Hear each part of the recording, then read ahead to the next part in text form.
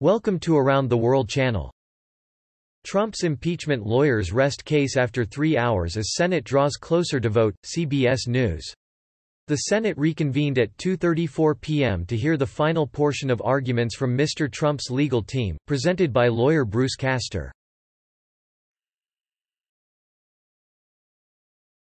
5 things to know about new CDC coronavirus guidelines. TheHill. The Centers for Disease Control and Prevention (CDC) put out a flurry of new guidance this week, with advice on topics like mask wearing and quarantining after COVID-19 exposure. NC weather: freezing rain, ice expected throughout parts of central North Carolina Saturday morning. WTVD-TV. Raleigh, North Carolina WTVD. Thousands across central North Carolina are currently without power as freezing rain moves throughout the state. Biden's stimulus gamble, massive cuts to Medicare, farm aid, Politico. At best, Republicans could use their votes to avert the impending cliff as leverage to notch GOP policy wins in negotiations later this year. How J.J. Watt might fit with the Browns, Orange and Brown talk, Cleveland.com.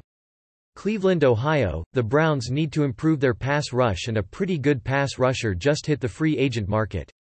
The Texans and defensive lineman J.J. Melania Trump, bitter and chilly toward her husband, CNN, Business Insider.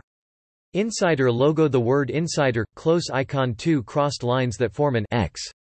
It indicates a way to close an interaction, or dismiss a notification. Senator Lummis tells Elon Musk to move to Wyoming for its Bitcoin laws. Business Insider. Insider logo: the word insider, close icon, 2 crossed lines that form an X. It indicates a way to close an interaction, or dismiss a notification.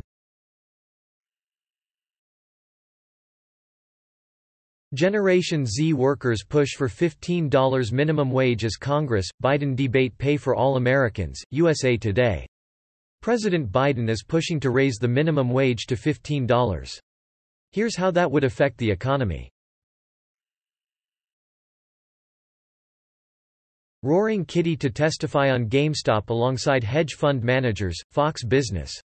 The YouTube streamer known as Roaring Kitty, who helped drive a surge of interest in GameStop Corp., will testify before a House panel on Thursday alongside top hedge fund managers.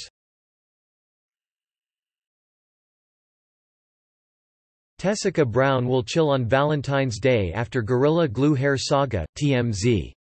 Tessica Brown finally washed that Gorilla Glue right out of her hair, thanks to a surgeon, but the painful drama means her Valentine's Day's gonna be more low-key than she hoped. Please, like this video and subscribe to the channel if you want to stay tuned for upcoming news.